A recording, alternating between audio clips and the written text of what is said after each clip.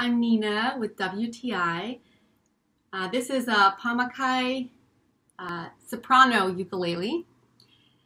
And relatively it is one of the less expensive ukuleles. That's kind of why I was so pleasantly surprised. I think it sounds really good. I'll give you a little sample here.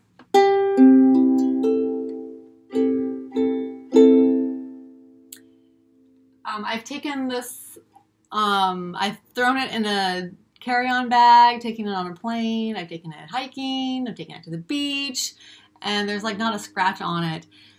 I'm super surprised at how durable this little guy is, how good it sounds. It does keep its tune pretty well.